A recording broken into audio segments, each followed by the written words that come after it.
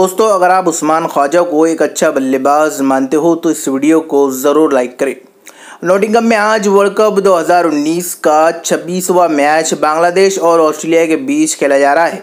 Australia की तरफ से सलामी बल्लेबाज डेविड वार्नर और उस्मान ख्वाजा ने शानदार बल्लेबाजी कर बांग्लादेश के सामने जीत के लिए 382 रनों का लक्ष्य रखा है।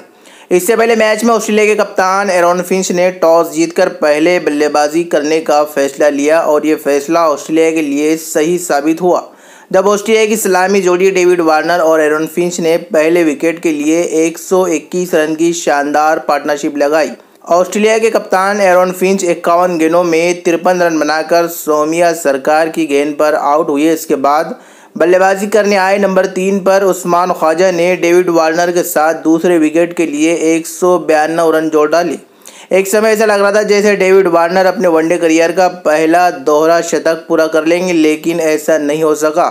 बड़ा शॉट खेलने के कारण डेविड वार्नर ऑस्ट्रेलियाई पारी के 45वें ओवर में 166 रन बनाकर आउट हुए। वार्नर ने अपनी पारी के दौरान 147 गेंदों का सामना करते हुए 14 चौके और 5 छक्के भी लगाए। वार्नर के अलावा शानदार फॉर्म में चल रहे उस्मान ख्वाजा ने 72 गेंदों का सामना करते हुए 10 चौकों की मदद से 89 रन की शानदार पारी खेली।